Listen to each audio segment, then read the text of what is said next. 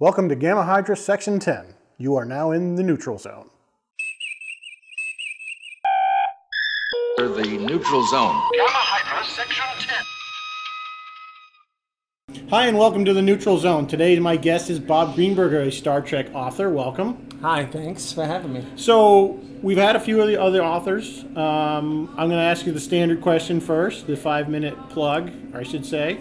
What do you think of the sets? Well, a number of the Star Trek authors were here in 2017, and we were blown away.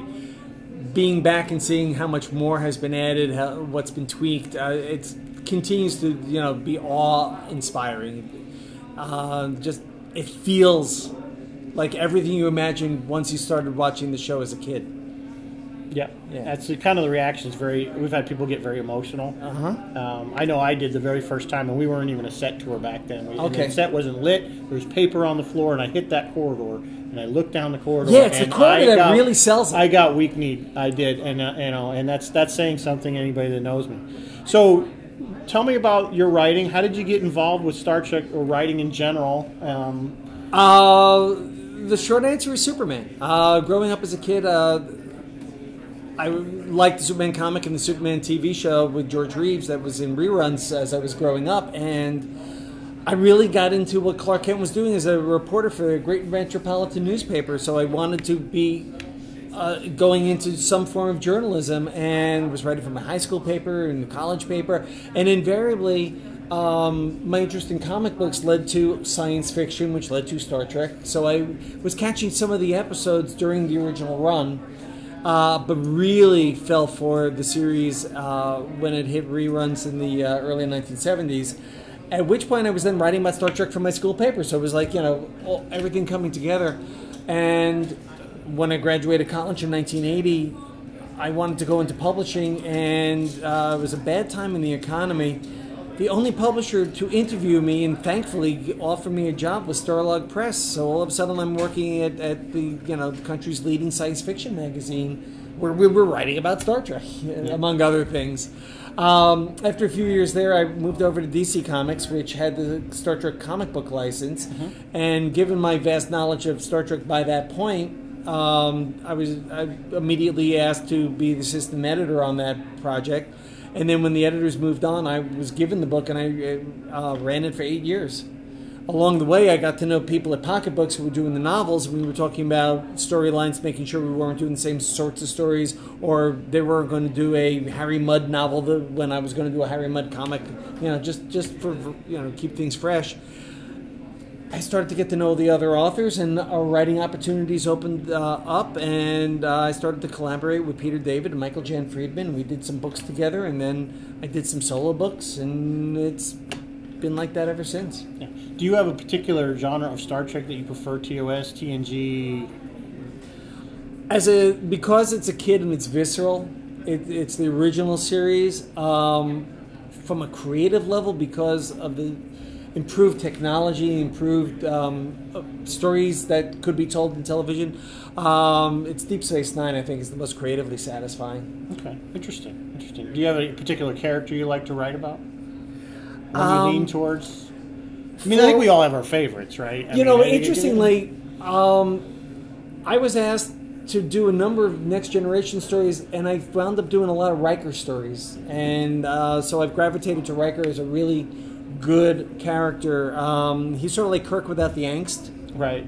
Yeah, he is a very good character. I always liked him on the show, among other things, among other characters.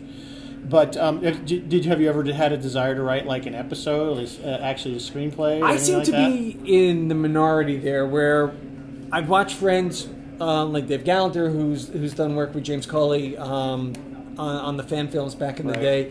And others have written for the animated show, or Kirsten Beyer is now on the Discovery staff. I wish them well. I don't seem to have that burning desire to write for film or television. I don't know why. Just it's whatever that's not your genre. Right. So how do you come up with an idea? You just something sparks your interest from an episode, or you just say, hey, this would make a really neat story? For me, it's usually looking at characters. If it's a media tie-in like Star Trek is, I mean, that's a separate subgenre. you look at the characters and you look at what's been done with them on television and film, and you say to yourself, all right, what haven't I seen? What combination of characters, what kind of conundrum have we not seen? And once I started asking myself those questions, and I revisit a couple episodes to maybe refresh myself on some aspect, I then find the question that propels my story.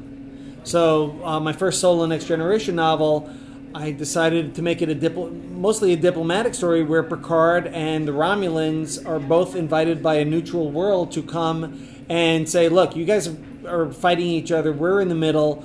We want to ally ourselves with one or the other of you. Sell me. And so that all came out of the question of what if Picard sold the Federation and they lost? What if they picked the other side? Right. Interesting. It's always interesting. So, what have you worked on any other other genres besides Star Trek, science fiction or otherwise? Okay, I've done a lot of media tie-in fiction over the years. A lot of short stories for Zorro and the Green Hornet and Planet of the Apes, Predator. So it's a wide variety of the stuff I grew up and that I really enjoyed as a fan, and I could see myself writing for.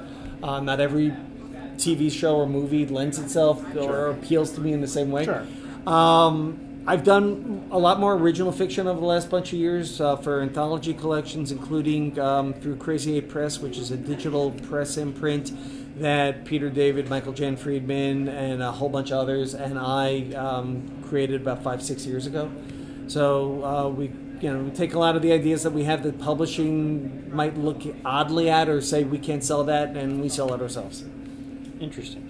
So what's on the horizon, or if you can give us a glimpse, or if it's not top secret? Well, honestly, we're talking today in June, and coming out in July is the 100 Greatest Moments of the Justice League. The first of 3 books that I was asked to write, given my deep history with comics knowledge.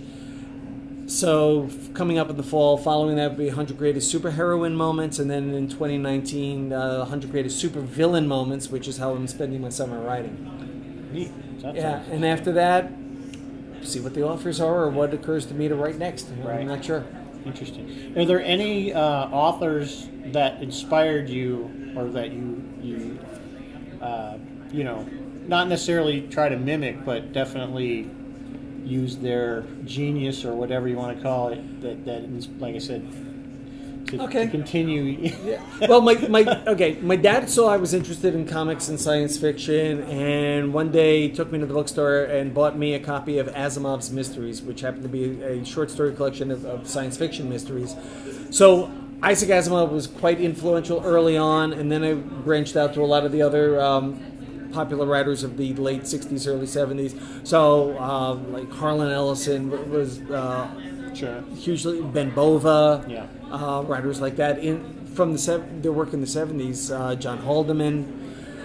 Today, if I'm sitting down and writing stuff, I'm very impressed by how Jim Butcher, whose Dresden Files books have been running for the last decade plus, how he structures stories and does world building. I find that very inspirational. And for dialogue and character, I still look at Aaron Sorkin scripts, West Wing and The Newsroom and such. That's really inspirational for me. Right. Well, I want to thank you for coming. My pleasure. This was a treat for this to talk. I hope you're enjoying your time here. We always Absolutely. love having you guys. Thank you. So we'll come back soon. Thanks. Appreciate it. That's all for this episode. Please subscribe and like us on Facebook, YouTube, and Twitter.